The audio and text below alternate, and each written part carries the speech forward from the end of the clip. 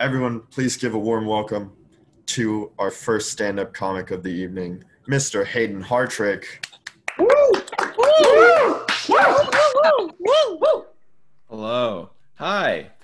Uh, so, you know, jokes, right? So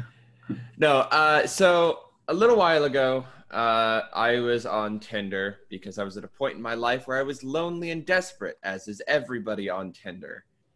And, it was a really humbling time for me because I thought I had done everything right. I had a witty bio. I had music that said I had taste. I had a picture of my face photoshopped on Christian Bale from The Machinist, all bony and skinny, because somebody told me that's what girls liked. But for some reason, I started using it. And within the first 48 hours, I had scrolled to the point where Tinder told me, like, look, dude, there's nobody left in your area. You have scrolled through everybody. And I still had 0 matches. And it stayed that way for 2 weeks. So, I gave up. And it made me realize, and fuck, my chair fell. Oh, momentum is ruined. So if you can't tell from the everything about me, I am a virgin. And woo, woo, woo. Here. I think my dad understands this because he waited until I was 18 to give me a sex talk. And it was a really interesting sex talk, to say the least. We were driving to Austin, I think, and he looked at me while we were driving and he said, now, son, I know you have a girlfriend now. Didn't last, by the way. And I know you guys might be doing stuff and, your mother and I can't stop you, but there is one thing I want you to know. And he looked at me and he said, just remember this. No glove, no love. So the first time I ever have sex, my father's voice will be echoing in my head, reminding me that for some reason I need a baseball glove to have sex. I don't get it, but I'm sure I'll figure it out in the moment. Speaking of being a virgin, I play a game called Magic the Gathering. It's a tabletop card game. It's a whole lot of fun. If you haven't played it, you definitely would. It will tank your bank account. And I go to tournaments a lot. And, I was at this tournament this one time, and I get my matchup, and I go and I sit down. And sitting across from me is this girl. She's probably like 6 or 7 years old, and her dad. And it's part of my brain. It's like, I start thinking, like, this is so wonderful to have one of my hobbies, this immensely fun game, bridge the generational gap and bring a father and a daughter closer together. But then there was the other part of my brain, the part that I listened to. So I stand up from that table. I grab my Bant control deck with all those busted Simic cards. You Magic the Gathering players know what I'm talking about, am I right? Yeah. And I took the deck and I beat the shit out of the little girl so I could play a nice, calm game of Magic with her father. Tournament is not the place for that. I know it's a little hard to tell, but I'm a really tall guy. Whoa. I'm about 6'6", in fact, and that's enough that everybody notices that you're tall. And it's got its great things. Like, there are things I love about being tall, but there are also its downsides, Like, I can lord my height over everybody I ever meet, but everybody else can see up my nose. And people always ask you the same things. They come up to you, and it's like it's your whole personality. They're like, how tall are you? And I'm like, I guess I'm 6'6". And they're like, oh my, that must be so nice. How's the weather up there? Ha ha ha. Yeah. What do you play basketball or anything? And it's like, no, people like, does this flab looks like it plays basketball? I'm a fucking film major. It's not what I'm here for. Yeah. I've in case you haven't noticed, I've started painting my nails recently. Woo! Just because I really, really enjoy how it makes me feel. It gives me a lot of self-confidence, and I love it. And my very traditional family doesn't. So I was at home a while ago, and I'm living life. I'm driving with my grandpa, and he just looks over at me and just plain as day, just goes, Hayden, those nails look really bad. And I'm like, well, yeah, of course they look bad. I haven't done them in like 2 weeks. They're all chipped and stuff. And he's like, no, they just look bad always.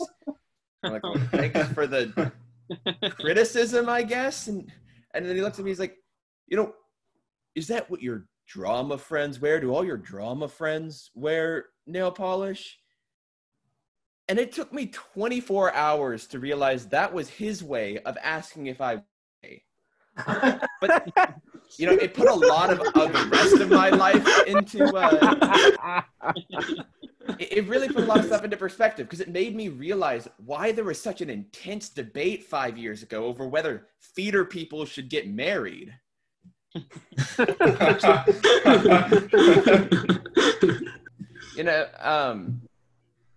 Something I realized recently is that nobody who watches The Bachelor ever started wanting to watch The Bachelor, right?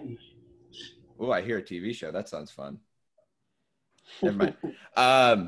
Nobody who watches The Bachelor started wanting to watch The Bachelor. It's like the zombie apocalypse of television, right? No, you start watching it. You're like, oh, I'm just gonna watch it ironically, just have fun with it. But then you're bit. And you start looking and you're like, uh-oh, I got a little bit of a bite. You're checking Twitter and before you know it, it's been a month and you are crying in your room because Luke P and Hannah aren't going to have their happy ending together. Oh, do you hear that?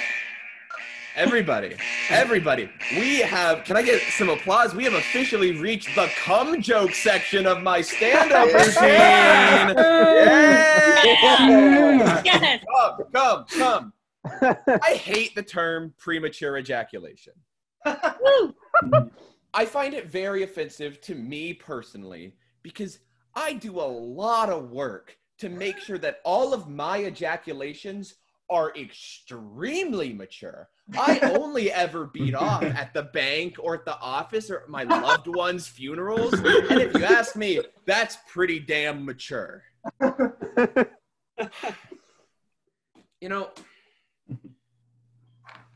can stand here and give jokes all day, but it's not really going to do anything for anyone, right? It's not going to get to the root of any deep down issues that I care about. And so I want to talk about one of those issues. And that issue is Brahms ice cream. Now, for those of you that don't know, Brahms is an ice cream food mix chain. It's like Dairy Queen, but somehow more hillbilly and redneck. And I was there a few years ago. And,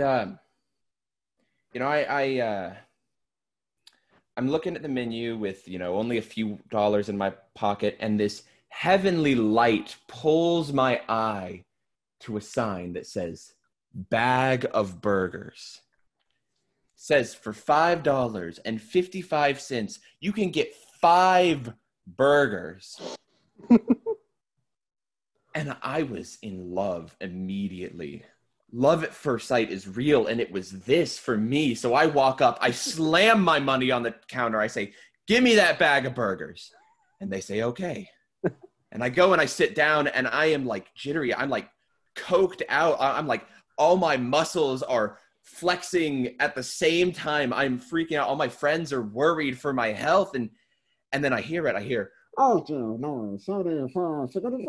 I'm like, that's my number. So I stand up. I walk over. And I pick up. I walk over. I set down my seat. I say, I'm number 70 bus bibbity bop, or whatever it was.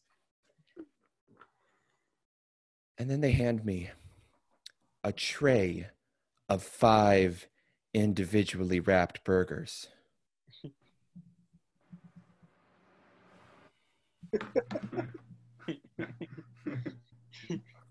Now, I don't get mad often. There is one thing I hate, and that's a filthy fucking liar. They told me that they were going to give me a bag of burgers. It's right there in the name. It's called the bag of burgers. Why does it come in a goddamn bag? You can't just take stuff and not sell what you're going to sell me. You said I wanted a bag of burgers. I ordered a bag of burgers. I paid for the fucking bag. Laughing at me. No, stop laughing. This is serious. This ruined my life for years. I contacted their customer service and they were like, oh, well, it's not just a fucking name. Yeah. Hayden Hartrick, he's calling me. He's telling me I have to get off right now because he's trying to fucking protect Big Brahms because they're paying him. So fine, All right. fuck you. I'm out. All right.